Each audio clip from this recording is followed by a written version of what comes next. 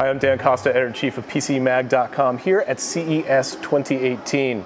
We are at the Mandalay Bay. CES Unveiled is just a few hours away. We have a great episode of Fast Forward for you today. We're going to talk to John Ellis. John, thanks so much for coming on. Dan. John is a technologist, a futurist. He's held a number of executive positions. He's worked at Motorola. He was the head of the developer program at Ford, which is how we met. We run into each other at CES pretty much every year and have for the last 10 years or so. Yes. And we're going to talk about a couple of things. We're going to talk about the $0 car, which is the title of a book that you just wrote. The $0 economy, and what that means.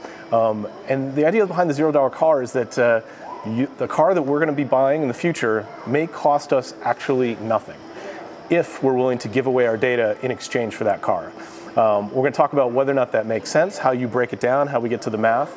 But I think probably a good place to start is to really talk about what is this $0 economy to begin with? So the $0 economy actually starts back almost 300 years ago. In 1709, the very first newspaper had an advert in it for a Long Island piece of property.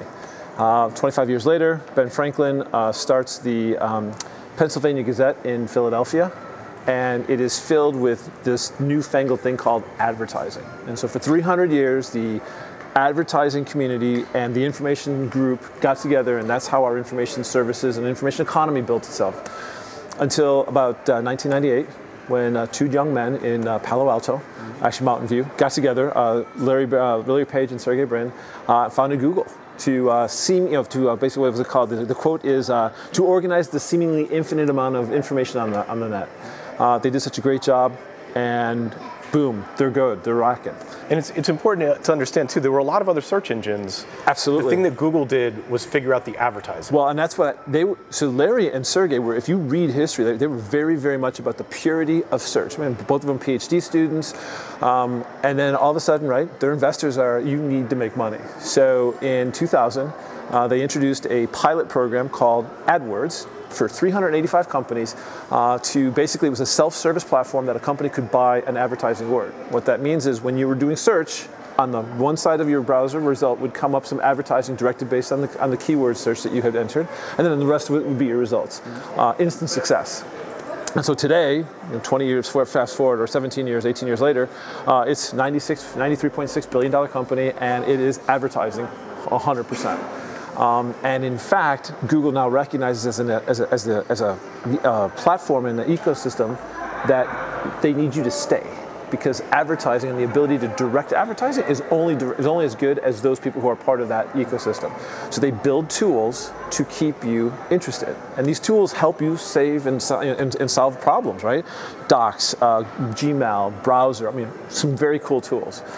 And what we in my group are talking about is that, everyone calls them free, but they're really not, because they take your time, they take your eyeballs. In return, I mean, they give you something. I mean, they give you some value, but it's very asymmetric. And so we're arguing that it's not a free tool, it's a $0 tool. Ergo, Google's a $0 company. So a $0 economy is the collection of $0 companies. And there's many of them: Google, Facebook, Twitter, Alibaba, Baidu, Tencent, Weibo. You could start going into Instagram, WhatsApp, acquisitions. It's all the companies that literally their entire business model is predicated on an advertising subscription model. Thus, it's $0. It's not free.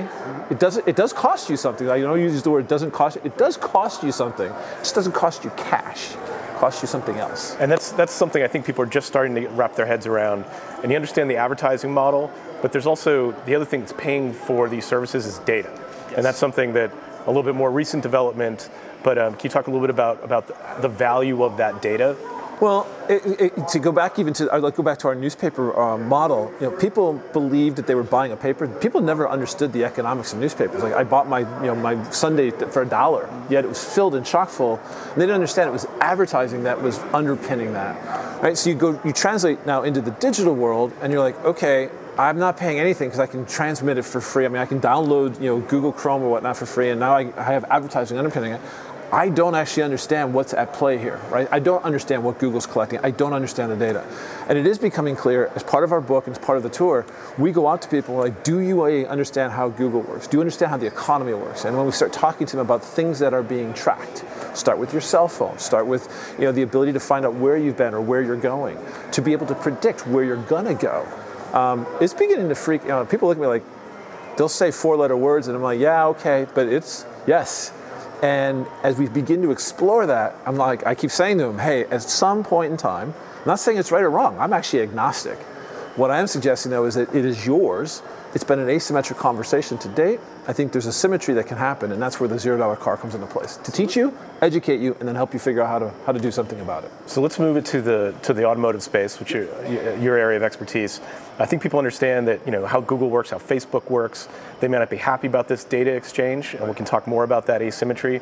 But to then carry it out to a car and say, maybe we start with just like, what is the potential in the automotive space to build this kind of zero-cost product? So let's break that question into two. What's the potential, and then to actually do it. Right. So in terms of potential, a modern day car today has anywhere between 100 to 125 sensors. Some of the highest end vehicles coming out of Germany, for example, will have 150 sensors, computers and whatnot in the car, and they are designed and put in place for 3 simple reasons. Number one is to make the drive safer. Unfortunately and sadly, to this day, still 1.25 million people lose their lives every year due to vehicle crashes worldwide. 40,000 people lost their life last year in the US. So engineering is continually putting stuff into the car to make it safer. Number 2 is to make the drive more convenient, more comfortable. And then number 3 is to actually reduce the burden of driving. So we're on a path towards autonomy. So they're going to continue to do that, again, until we can get to deaths down to 0. This is going to happen. What are those sensors? Wiper, headlight, traction control, ABS, airbag. We can look at your direction. We can tell you where you've been, the barometer. So for example, in the book, we talk about 6 simple sensors. A headlight, a windshield wiper, a rain anemometer, which is on the car so that will just automatically start. A rain anemometer. A rain anemometer, A-E-N-O, yeah. A barometer, which has been used for understanding your barometric pressure so that we can figure out how to better burn your gasoline. The windshield speed status, and traction control. If I take those 6 sensors and combine them, engineering from automotive says we've made the car safer. Google looks at it and says, holy cow, that's accurate weather at a very localized level. And there are people who will want that weather. And so that's the potential. We've got weather, we've got where are you at, where you're going. What do advertisers want? They want to know where you are, they want to know where you were, and they want to know where you're going. And then they want to know, do they have an opportunity to influence that next step? So anything that they can get, as we've been seeing with data, they will use to try and figure out, would it take you 25 cents discount to get you to go buy that latte on your way to the convention center? Mm-hmm. Right? That's what they want, and so that's worth data. I think people can see how it would be worth something. Absolutely. How does it pay for a $40,000 car? So 2 answers to come to that. Number 1 is these sensors are gifts that keep on giving. And so from the standpoint of one of the models we talk about is a lifetime buy. So if you were to say, for example, Dan, I'm willing to give the microphone of my car to Google for a lifetime buy, meaning they can turn it on at any time. I mean, they may have to indicate that it's on, but they can turn it on, they can access the voice in the car, and I'm willing to sell it for $6,000, lifetime. Lifetime. We talk about lifetime buys on data, right? And what would Google get out of having the microphone turned on in the car? How many people in the car, male or woman, what language is being spoken, potentially what gender is being spoken. As they start processing for AI, we start looking at Google Now and others, training data, right? I mean, again, what they get isn't so interesting as what they would do with what they get. And that's what we try and get to people. It's not about getting it, it's about what they would do with it. That's where the value is. It's a value pricing game. Data by itself is, there's the, Brian Kirsten just said it, and so many others, data is the new oil. Well, yes, but just like oil, data then needs to be refined. So the extraction is one, then it's going to be refined, it's going to be processed, it's going to be made into something interesting and like mined, if you will. Mined, if you will, yes. But to stay with the oil, it's extracted, that's the mine, but then it's the same with anything if you mine. You still have to process it, purify it, extract it to get, that's the value proposition. And so from that standpoint, you want to be a part, your parents always said negotiate the value, not the time. Negotiate the end value. So again, this idea is, what would the value be? Now, is it 30? Is it 5? Is it 2? Some of it's provocative to get you to think, so it's so extreme to get your head around it. But no one's actually pushed back a whole lot. I mean, we did some sample testing with National Oceanic Atmospheric Administration. These are folks that have to figure out big weather for the US. And they spend millions of dollars a year, hundreds of millions of dollars a year, building and maintaining weather stations. Turn around and buy data from where the actual people are and where the actual entities are. So there's money in the system, whether or not it's the exact 3,000, 2,000, 4,000, that, again, that's the caveat. The second part of this is, that's about a combustion engine car. What happens when we go to an electric vehicle? If you look at Tony Seba, for example, he's an economist and futurist out of Stanford. He has a model that gets an electric vehicle on a per mile basis down to pennies per mile versus where it's at today in terms of dollars. If you could get to pennies per mile, suddenly the idea of a $0 transportation service, $0 ride, right? Dan Costa, do you care that someone knows that you went from point A to point B? No? Great. It's a totally subsidized ride by Starbucks. Mm-hmm. The ride concept is way more applicable, but today we're still in a combustion engine, so we start with the $0 car, which is the combustion engine car. So what do you think, I mentioned a lot of people hear this and they're terrified. And they're like, wait, I'm already tracked too much. This is going to track me even more. Even if there are trade-offs that I could make, it seems like that individuals don't have the ability to actually negotiate these things, and that Google's just going to take the data, their auto manufacturer may just take the data, and they won't have a seat at the table per se, because they really haven't had a seat historically. Right. How do we prevent that from happening? So so at the very end of the book, we talk about, once I can get you excited about this is a possibility, now we can talk about, okay, why does it make sense with the car? And it makes sense with the car because so far to date, the $0 economy has always been in a digital, ephemeral world. With the car, we could actually get it into a material, real-world opportunity.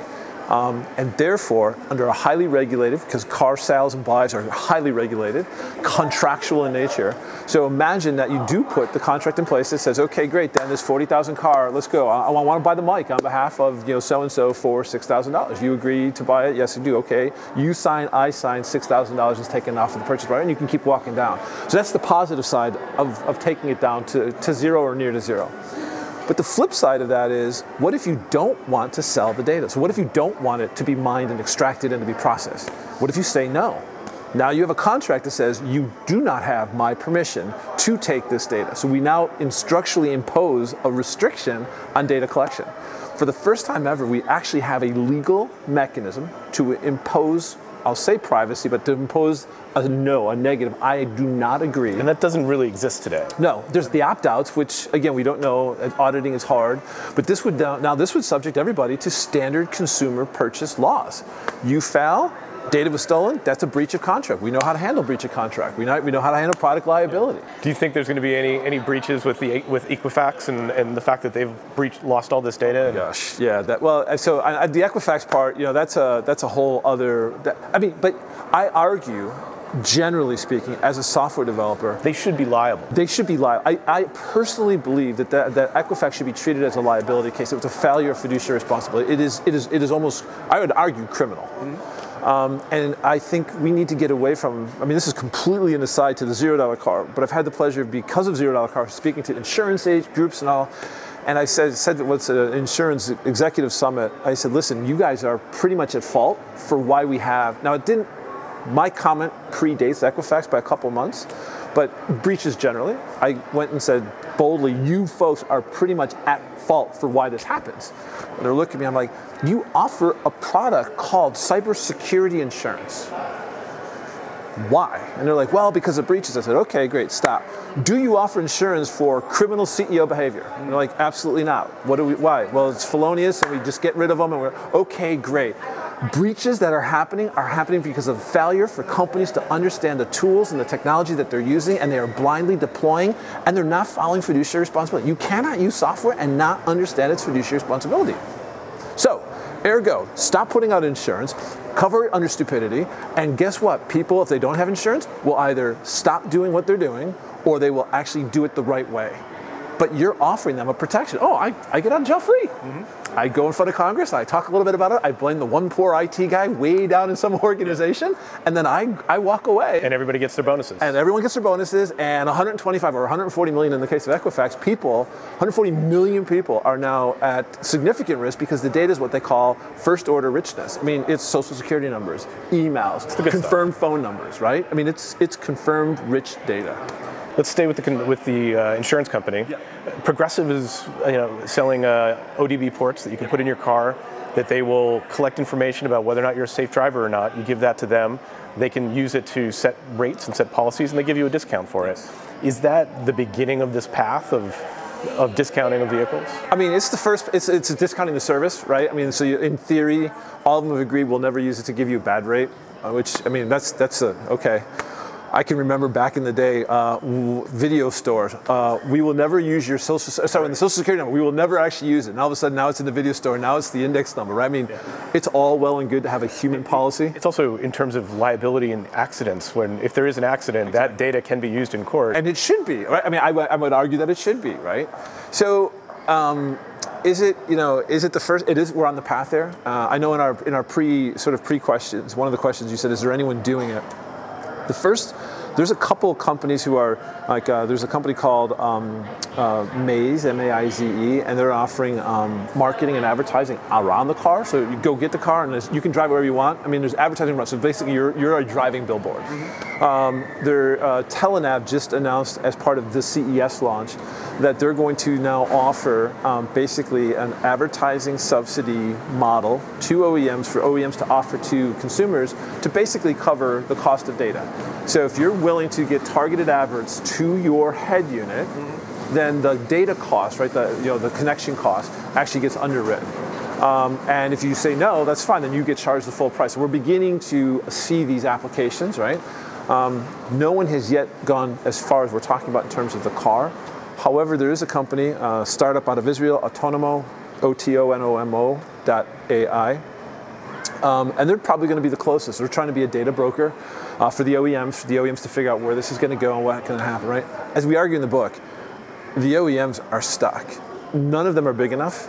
I mean, they could all do it on their own, but none of them are big enough to make enough dent in the amount of data that we're talking about to actually be worthwhile for someone like WPP or Publicis or someone to throw huge dollars at this. That is the that is the terabytes of data, right, that Google and others have. So the OEMs have a very interesting question ahead of them. What do they do? Do they try and play into this? Do they sell into it? Do they work with their consumers? I mean, what do they do? Whose data really is it? Because if you bought the car, technically you bought the car, right? That's still an unanswered question. Since you bought the car. Talking about this for years. Yes, exactly. Like all the sensors are there. The automaker has the information. They can tune the car. They can tell you when to get it fixed. They have all this information. The consumer doesn't have any transparency into it, really. No. And that gap has never been closed. No. Well, there's the gap technically, and there's also the gap now, because the technical gap existed, we've never actually closed the legal gap, which is who actually, like when you do a SAL, Uniform Commercial Code, do you actually own this, right? OEMs are beginning to pull the software stuff that we do. You get to buy the software, you don't buy software, you license software from now on. And that was GM's comment in 2015 with DMCA, right, Digital Millennium Copyright Act. You buy the steel and you license the software, which it got a lot of blowback from the industry because it was the first time anyone had literally come out and now treated the vehicle more like a phone or a computer when they had for so many years tried to distance themselves from the consumer electronics space. And now they're like, no, we're going to play the same card. All the software's licensed. You don't own it, we own it, and then sort of by extension, is the data owned by them? Since they own the software that generates the data, do they own the data? So many open questions, and that's again part of what the book calls out is the time is now. Like, we've unfortunately let this Pandora box open, and our regulators don't understand. Our legislator doesn't understand. Heck, our consumers don't even understand. If anything, we're going in the opposite direction, where ISPs can now use all of your personal data, see where you're going. And we've seen it in traffic on PCMag. The amount of interest in VPNs in the last 12 months, because of the changes in the regulatory environment, they have shot through the roof. Yep. And now it seems not so much that we're getting paid for giving away our private data. It seems more like the individuals have to pay more in order to protect their data in the form of a VPN that'll let you browse on your phone and on your desktop without your ISP having transparency to what you're doing. Well, and two things come to mind with that, right? First off is net neutrality, the repeal. So ISPs know when you're behind a VPN. They can't tell what's on it, but they can tell you're on a VPN. Yeah. So suddenly, terms and conditions, will they, oh, so I don't know what you're doing. Under copyright law, I'm concerned that you might be streaming, right? So I'm going to suddenly downgrade you, dethrottle you. What was it, just the big, on Slashdot, and a competitor to you, but the most recent story came out, right? There's an ISP in the East Coast that sent threatening letters to their customers saying, oh, and by the way, if we suspect that you're streaming copyrighted materials, like we're going to shut down your service, which means like your Nest service, your thermostats, the stuff that Northeast US, bitter cold, and an ISP is saying, hey, your internet connection's at risk, right? We are in such unclear space about what is actual ownership and not. And then with VPN actually also is the other part of it is, okay, people want privacy, but here's the problem. Whenever I ask people the question, is privacy a right? Do you have a right to privacy? A lot of people say, yes, I do. I'm like, okay, great. Can you point to me the legal document that establishes exactly that right? And they kind of scratch their head. I'm like, a word right implies an obligation on somebody's part. It's a very legal and technical term. So if you think you have the right to privacy, point to me where you think you have that right from. And it turns out they want privacy, but they don't understand the whole right conversation. I said, this is so important to understand because we've never enshrined the right to privacy in any document anywhere. So when people say to me, well, wait a minute, should you be able to buy your privacy? Or what? I go, why not?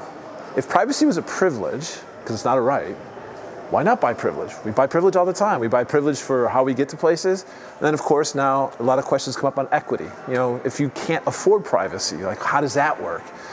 So there are so many unanswered questions. We don't propose in the book that we have all of them. We're just like, it's time to have the conversation in a real meaningful way, not in a 140 or now 280 character tweet or a 6-second vine. It's got to be something bigger and more deep. It seems to me that the role of not just, when we look at the government on a federal level, on a state level, there's not a lot of encouragement, not a lot of things to see there, but when I look at it on a municipal level, on a city level, I see leaders that are willing to negotiate, to make changes, to take advantage of these technological revolutions, and particularly when it comes to automotive, to roll out. Las Vegas has done an amazing job of encouraging the development of autonomous vehicles here in the city, and they had to do that by creating a legal framework that allowed this testing to be done. I took my first automated vehicle ride this morning. Oh, did you? And what'd you take? It was a BMW 5 Series, okay. Aptiv and Lyft. Okay. We're putting it together, and we went from this end of the strip all the way to Caesar's Palace and back. Anyone in the driver's seat or no driver? There was a safety driver in there, and he had to operate it on private property, but ironically on public roads, the car was in autonomous mode. Yeah, I mean, so kudos to folks like Tina Quigley, RTC. That's the group that manages the traffic here. NIAS, which is the autonomous systems group, they're more for drones. But Nevada, Governor Sandoval has done an amazing job in trying to bring together policy and legislator to understand that this isn't really a technology. I mean, yes, there is tech. There's always going to be tech. I'm not suggesting that that's all solved, but there's going to become a point in time when autonomy is just like the outlet on the wall. It's just there. So now let's figure out the operational, the societal impacts. Like, how do we do this? For example, how does a vehicle know that or cede way to a fire truck? I mean, right now we don't have connected vehicles. They're not connected. We do it by sound. Everything we do is by a human being. Every rule, every thought, every structure, everything is human-centric. So what happens when we pull the human completely out of that driver's seat? And we're not doing enough to think about that. And you're right. So, City of Las Vegas, the state of Nevada, City of LA, Eric Garcetti and Salita Reynolds, the GM for LADOT. I mean, there are some amazing, you're right, the municipalities, NACDA, which is National Association of City Transportation Officials. Municipalities is where stuff gets done, right? The cities, the states can pontificate. Sorry, the states and the feds can pontificate, but the cities are where it actually gets done. It also seems like they're in the best position to negotiate with ride-sharing businesses. Like, Uber and Lyft make a fair amount of money providing services inside city limits. They should be opening up, in order to get access to the streets, they should be opening up their data sets to the cities so that you can manage traffic, you can do more urban planning. And I don't know that exchange always takes place. It doesn't right now, and for a lot of really interesting reasons, right? I mean, in terms of Uber and Lyft, they're private companies, haven't gone public yet. They're trying to figure out their valuations, and data is at the heart. I mean, everyone's in an uncertain world, and if you don't want to open it unless you know what you're going to do, for fear that you can't close it after the fact, right? So I can appreciate the conundrum. But one of the interesting questions that we've been posing to people as my partners and I go around the world is today we have what we believe is the right to drive anywhere. It's not really a right, it's a privilege granted through DMVs, right? The states grant, they grant reciprocal rights. So if you show up, you show up from New York to here, you can drive under reciprocity to the fact that you're from the state of New York and you show up with a New York license, right? But that's all because we're considered citizens and we have this shared belief of taxes and the taxation there. Great. What happens when the car doesn't have a human being driving it? Is it actually more of a utility? In which case, the real question is, what about rights of way? Like, who owns the rights of way? And so one of the questions that we've been talking to cities about is, as you look at this, don't presuppose that an autonomous car should just automatically have the right to ride on your roads. And again, a lot of that singleton ownership and personal ownership, and so much is in question. And that's why I keep saying to people, don't worry about the tech. Stop worrying about pilots. The tech is going to happen. Don't worry about proofs of concept. But start thinking eventually deeply. It's going to work. Exactly. But think deeply about what it means to redesign your city. Because if you have the opportunity today to say, you know what, this road is now for that type of car, this is now a right-of-way, and under the original rules that we have for right-of-ways that we grant for telecoms and others, we have a pricing mechanism, and it's not you just get passage because you had passage when the human was driving. It's a completely different construct, right? There's so many different ways to think about this, and it's fascinating, interesting, some pretty cool times, and I'm sure my kids at some future point will be like, "You did what? When?" Or my grandkids will be like, "What was that, Grandpa?" Yeah. When do you think? I always talk to the Las Vegas cab drivers as I'm coming back and forth just to get a tone for the show. The cab drivers? Yeah, the cab drivers. Okay. And they talk. I've never heard anyone talk to me. It's not always a good thing when they do. But and I told one of them, I was like, "No, I'm getting this demo today, and it's a self-driving car." And he went quiet for a minute, and he was like, "So when are those cars going to be on the road?" And he wasn't asking casually. No, I know. And I was like, "Well, it's going to happen pretty soon, like a lot sooner than I thought." And he was quiet again, and he said, there's no place in today's economy for somebody that isn't educated. And I was like, you might be true. That might be so. Yeah. But that's another situation where these technologies are going to have consequences. Yes. Technology is going to work. There's no way you can keep self-driving cars off the road. But we need to have a response that's a little bit more thought out than what we've got right now. Oh, absolutely. I mean, whether it's a taxi job, whether it's trucks, and then it's truck drivers, right? It's in fact, again, state of Nevada, what they call it, the Truck of Independence, whatever. It was the Otto did the shared joint group with Budweiser, and they delivered it was 127 or 125 miles of autonomous drive with an 18-wheeler, and immediately thereafter, one of the pundits wrote a story about sort of the impact of trucking on U.S. economy. And it's measured in millions of people between drivers and people who load. But more importantly, he went after what they call the second, third, and fourth, sort of order of people. So, for example, the truck stops, so the gas stations, the convenience stores, the dispensaries. Obviously, when we go from gas to electric, the gas station kind of goes away. Then you go into the Motel 6s and others, or the people who are cleaning, hotels. You go to the diners, people who are serving, right? You start knocking down all those people, especially geographically, where the only way they're living is because truck traffic or driving human traffic is passing through. It's profound in terms of the landscape of the U.S., right? I'm not going to be so egalitarian, so maybe elitist to say there's no place for an uneducated person in the economy. I would argue that everyone has to be educated to some degree. I mean, in some cases, it's a requirement in order to be in a quote unquote democracy. You have to be educated to be able to vote. But yes, it is going to be scary. And unfortunately, I don't think we have the political structures to have these kinds of conversations right now. Like I said, the tweets and the vines, they're not enough. They're not enough. So $0 cars out now. Yep. Are you going to follow it up with more $0 industries just to look at how this effect can go from industry to industry? So in the book, we actually do cover a couple other, we talk about the $0 home. So we talk about the idea of what could happen, in your home. And of course, I've done it. I'm already the editor, and all of a sudden the Roomba scandal, or not scandal, the Roomba article, pops up. Like, oh, holy cow. And then I had talked about a year ago, as well as put the $0 home, like Procter & Gamble, and the things you could do. So now all of a sudden you can get your Samsung, you can get a refrigerator, so you get your durable goods, right? So the durable goods into the house. Would you ever get a $0 home? Probably not. I mean, again, you brought up a good point. The base cost part of a home. But could you substantially reduce it? Could you do things where you're more like... I mean, you could certainly see Amazon eventually paying you to have an Alexa-enabled home. Absolutely. Because by doing that, they are making themselves your retailer of choice.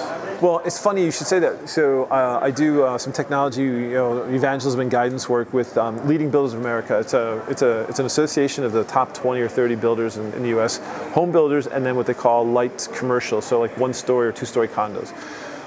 And in the last 2 years that I've been working with them, there's been a tone and tenor shift. So 2 years ago, they were all, one gentleman spoke very, Apple called me, Google called me, and Amazon called me, and he was speaking publicly about this.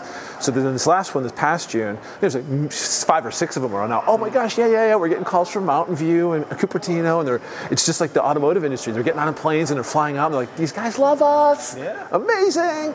And so I stood up in front of all of them. I said, listen, I'm not going to tell you not to do it, but I am going to tell you, make sure you understand why they're doing it. Do not presuppose that you understand why they're doing it, because just like every other industry that I've worked with, they're not doing it because of the betterment of that industry. They're doing it in an asymmetric thought pattern, which is the betterment of their industry. Again, nothing wrong with that, but do not make the mistake of thinking you know what they want, because they will absolutely out-negotiate you in terms of everything else. And then all of a sudden you're going to get stuck. So for example, to one builder I said, are you prepared to be a ship and remember builder? And he's like, what do you mean? I go, well, today you're ship and forget. You build a house, you sell it to Dan, and then you walk away. And then we have the aftermarket, DIY and aftermarket, to come in and mod the house. And he's like, yeah. I go, but when you sell the house and you decide, the builder, decide to put Alexa in and you imbue it and everything, right? The walls, the fiber and everything, that's a product choice you've made. You now have an obligation to continue to maintain it. That's ship and remember. And you're never, based on current contract law, going to get out of that obligation. You built the home with that obligation into it, and you can't pass it. So you're going to start doing software updates to the house. And he looked at me, he's like, I don't. I go, and you get Bluetooth locks. When we go down this path of bringing software into what was previously an inert physical object, example, the car companies are doing it, phone companies, you are what I call a software company. Regardless of whether you think you're software, you're now a software company, and what you used to do is what gets wrapped around it, right? So you're no longer a home builder, you're a software company who delivers homes, right? There's a very distinct difference in mental mindset and fiduciary responsibility. And what we're seeing, what we're understanding is these companies just don't understand it, right? And so what I've gone out as part of the book and education is I go to these owners and say, let me tell you very clearly, Google will figure out how to build a home. And the minute they figure out how to build a home, they're already a software company. They'll now be a software company that delivers a home, right? My statement, they'll fulfill that, or Amazon, and that is the problem that we run into. And so we have to figure out, quite honestly, again, with insurance companies, how do we get this right? Because we can do this the right way, but we can also do it the wrong way. And the wrong way is to celebrate people like the CEOs of companies who have these massive breaches, and we don't fix the fundamental problem. We try and band-aid it with something like a cybersecurity insurance policy. Is there anything that you would recommend to individual consumers in terms of knowing their worth, knowing the value of their data, and making better choices in terms of what products they use in order to help leverage what so many vendors are just taking freely? Well, so the only guidance I had, and I talked about it a little bit in the TED Talk, or the TEDx Talk, excuse me, is if you see something for what looks like $0, ask for the full price and see if they will give you a full price. Because by doing that, that will tell you what your data is worth. Now the problem is if you go to Google and say, I want to pay for email, you don't know what your data, Google won't do that for you. So you have to go find a for-pay email service. And you can find them, but they're far and few between. Yeah. And so, but you can figure out, okay, what does that piece of my data look like? Can you buy a browser? No. But can you buy upgrades to browsers that give you secure browsing? Yes. Okay, what does that mean? So that secure means that, so you can piecemeal, right? And I think, again, as part of what we're trying to talk about in the book is you cannot be passive anymore. If you really believe that you have a right to privacy, then you have to defend that right. Now, I know and you know it's not a right, but if you literally are going to use the word right, then you have to defend it, which means you have to fight for it. which means you have to actually argue for it, which means you have to understand what it means, and ergo we're into that point. Again, I'm not anti-Google. I'm not anti-Amazon. I am anti the asymmetric conversation to date. Amen to that. Yeah. John, always an interesting conversation. Thanks so much for talking to me. Thank you so much. Appreciate it. Enjoy your CES. How many years of CES is this for you? 15 this year. I think I'm about that too. I know. Starting to get a little bit old. Oh, yeah. But have a great show. Thank you very much. Same to you. That's Fast Forward for today. I want to thank you for stopping by. As always, you can find past episodes of this show on PCMag.com. I'll see you in the future.